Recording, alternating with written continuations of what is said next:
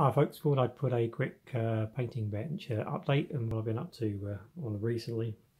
Carrying on with the Austrian Napoleonic theme, finished another base of Austrian infantry.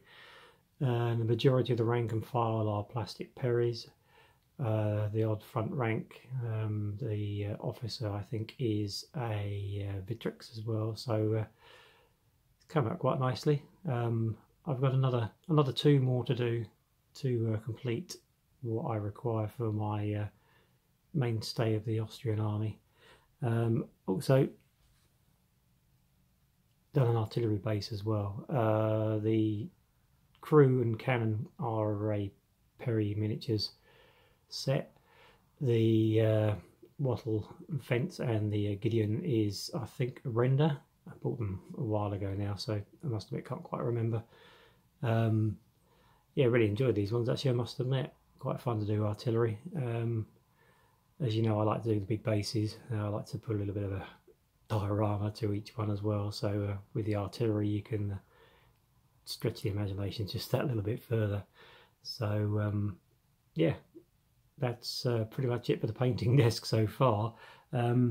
Unfortunately, I didn't make it to the Cavalier Wargaming show, which is the one I really like to go to, but unfortunately work got in the way. So I thought I'd treat myself to some lovely Perry shininess instead. So what I've done is I've got these are Gren's infantry. Some really nice sculpts, I must admit. Perry's stuff is really nice. A little bit of cleaning up to do, as you have to do pretty much with everyone else. The odd worm casting line here and there, but vast majority of them are pretty good. These guys are, I think I've got 6 in marching pose and 6 in skirmishing pose, and a further 6 in I believe command pose as well.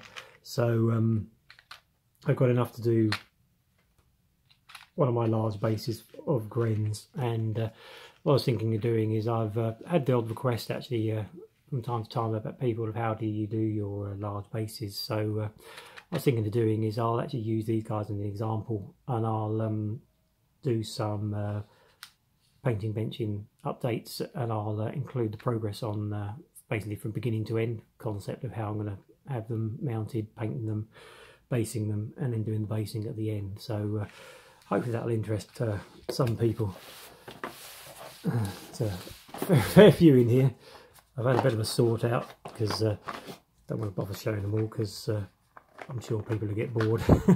But these are really nice actually. These are Jaegers. I've got enough to do 2 of my big bases of Jaegers, 6 to a base, denoting their skirmishers. Really nice, I must admit. I like Perry's. They are very nice. Average price everyone else, but they're just that, I don't know, just a little bit better. I like the sculpts. I like the animation to them. Again, Jaegers. Really nice.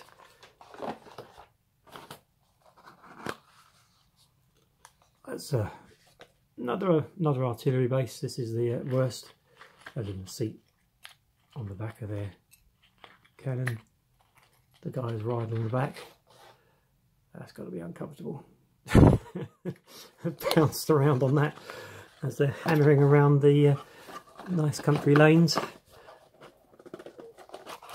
And moving on to the cavalry. I've got enough for a base of Hussars. There's their Dolmers, Policies. Never know really. Never 100% sure. Oh, that's the wagon. I've got this because I'm going to use my big bases for DBN as well. Yeah, I know they're big bases, and I know usually they're tiny bases, but hey-ho. It looks spectacular on the battlefield. So obviously in DBN you need a camp base, and so I thought, yep, I'll get a nice limber. Really impressive one casting. The limber riders, brilliant. So I thought I'd that's for the base of the camp base for the DVN. These are the main commanders. Again, lovely sculpts, one piece, really nice. This is the high command, 3 of, although I used one for a brigade commander, and I'll mount 2 on the larger base for the main command. I've also got enough for a base of Uhlans as well. Loads of pictures. Austrian infantry are really drab, but their cavalry are just stunning, absolutely stunning. So I've got enough in there for 2 of my big bases of Uhlans, and I've also got a set of cuirass as well, so to represent the Austrian heavies. And those are the rest of the hussars. Those are the rest of the cuirass. This is the one I wanted to show you. I mean, this is prime example of Perry's. I just love the animation of Perry's figures. This is the cuirass commander. I mean, just wonderful, just wonderful. Love it. It's always like I've always liked the Perrys.